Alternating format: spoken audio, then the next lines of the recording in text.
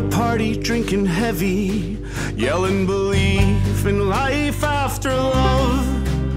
We were so damn drunk, doing our best impressions of Cher that we all could, until someone said I'd kill for more tequila.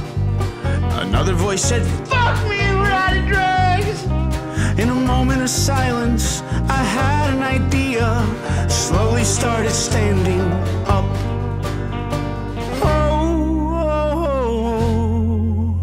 just let me use your car and I'll go. I didn't have money, but I knew that my friend, he always kept a pistol in the car.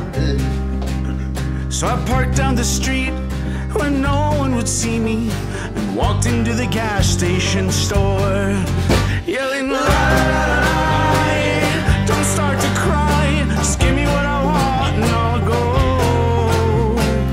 La, la, la, la, put the money inside, 'cause no one wants to die in a Texaco.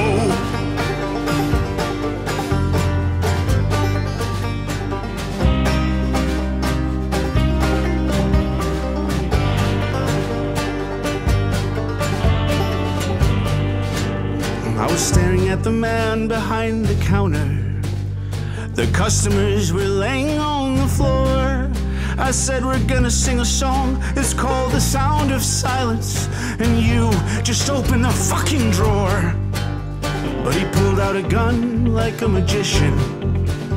Well, I've also learned some magic through the years. My bullet hocus pocus through the back of his head and made the side of his jaw disappear. God damn it! I told you not to try. Look at what you made me do. Now you're gonna die. The only one to blame here is you.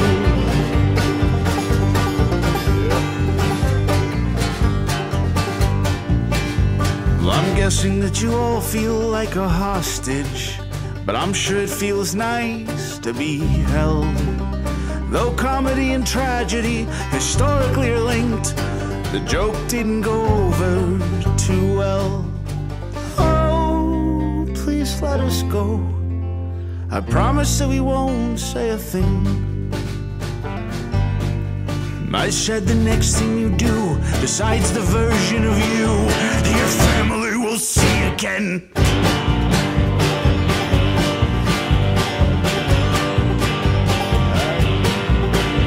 I had no idea where I was going. I just knew I had to get out of this town. Just give me your keys, you're coming with me. A few minutes later, we were no